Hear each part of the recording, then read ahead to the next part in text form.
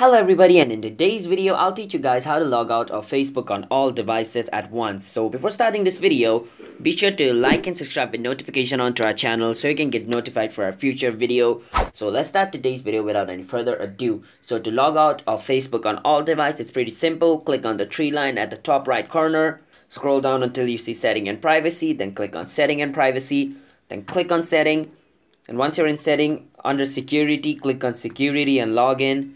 And then it's gonna show you where you're logged in right now, and click on see all. Then these are all the devices in which I am logged in. So to log out of all, just click on log out of all session and click on log out again, and then it's currently logging me out of every device which I signed in. So yeah, basically I'm logged out of every device except this, because this is a device which I'm using right now to log out on every device. So yeah, so that's it. If you guys found this video helpful, then be sure to like and subscribe with notification on, and comment down below what type of video we should make next. And I'm signing out. Have a nice day everybody. Peace out.